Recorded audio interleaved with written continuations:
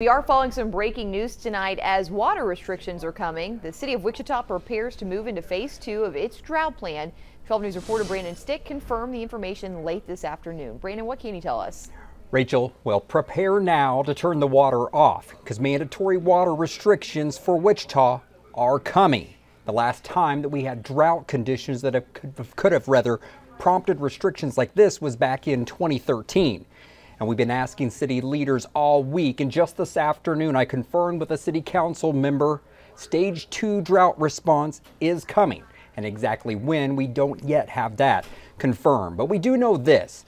The city of Wichita will hold a press conference tomorrow morning. The topic to discuss the drought response plan. City manager Robert Layton will be in attendance at that conference, something that is not typical. Now remember, the city council recently made changes to that drought response plan that gives the city manager the authority to give us to the next stage in that drought response.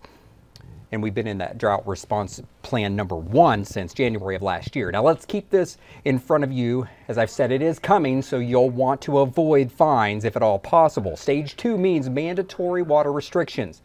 Outdoor watering will be impacted. The city will split the city into quadrants with 1 day of watering per week. No watering will be allowed on Friday, Saturday, or Sunday, and any days between the hours of 10 a.m.